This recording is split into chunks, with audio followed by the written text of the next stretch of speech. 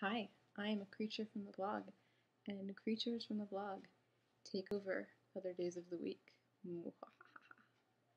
Wait, you mean Kirsten already started doing that? And there was no one for me to take Saturday from? Okay, well, I have a very, very good reason for not making a video yesterday. It just, okay, maybe not a very good reason. But I'm doing it now. Also, I tried to watch, this is for Kirsten and Heather, I tried to watch Blade Runner yesterday with Shaw because we were looking on Netflix, and first of all, it was really different already, and we didn't actually finish it. I watched like halfway, and then the one we were watching was the version with Harrison Ford narrating in random parts, and like Maricela said, he really does not give a crap when he's doing it, and they're so horrible. We couldn't take the movie seriously. But I'm gonna try to watch it again soon. And Kirsten, I would really love to talk about the book and or the movie with you at some point. Let's see. Monday for class we made color graphs, which were kind of annoying. And then we in class had to do a painting of a white object on a white background. It was really weird, and we had to do it in like a cloud sort of style where you just make dots everywhere in different colors, and then you get more specific, kind of like what you would see in Monet. I'll show you a picture.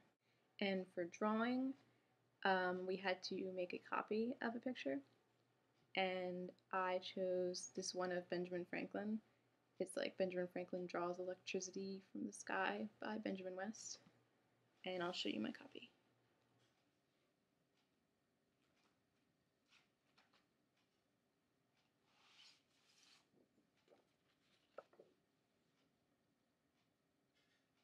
That's that so far.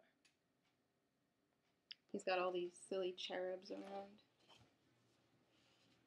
It's all Greek and stuff. I thought it was just funny. But we have to make responses to that, so I'm going to do one with Newton sitting under the apple tree, and a cherub is going to be like dropping the apple on him.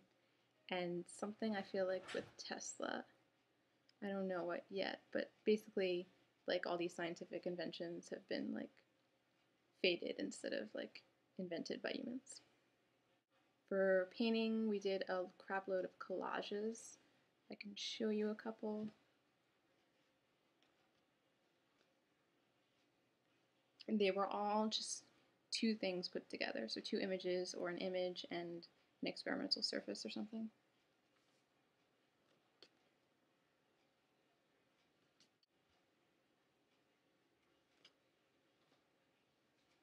We had to make 20 of them. This one's kind of one of my favorites. It's really silly. Just that over there, the bunny, is the only thing I added.